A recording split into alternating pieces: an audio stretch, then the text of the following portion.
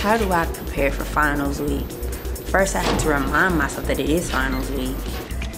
Finals, I have papers to write because I'm an English major. But for the most part, I try to have as much as 8 hours of sleep per night, and that usually helps me to think better because I have to wait for the adrenaline of finals week to get here.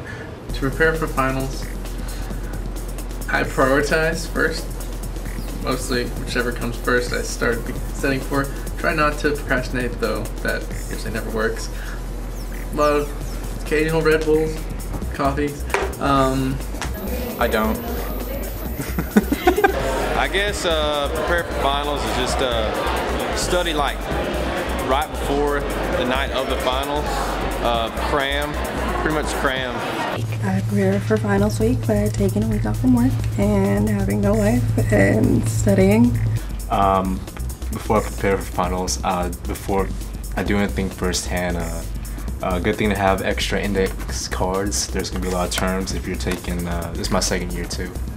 Also is try to, eat a snack. I think it's very important. I choose pretzels, my study snack. Man, I get everything rounded up and I cram at the last minute. I just load it all down. Procrastination is the way I roll, and that's how I do it. Lots of coffee.